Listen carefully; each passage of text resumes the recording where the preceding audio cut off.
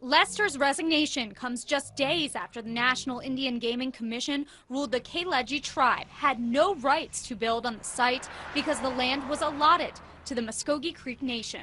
Prior to that, an injunction hearing in federal court led to revealing testimony from the casino developer. He said Mayor Mike Lester knew about the casino plan since February of 2011. He also testified Lester told him it wasn't a good idea to release the information to the public at the time, especially with an upcoming election.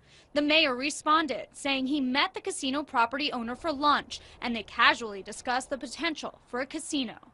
In a statement released today, Lester says, quote, "I do not want the many good things occurring in Broken Arrow to be overshadowed by the recent events related to the proposed casino." He goes on to say, quote, "From my perspective, the lunch with Ms. Giles was nothing more than an informal discussion with a family friend, but I feel it's in the best interest of the city that I step aside from my post as mayor."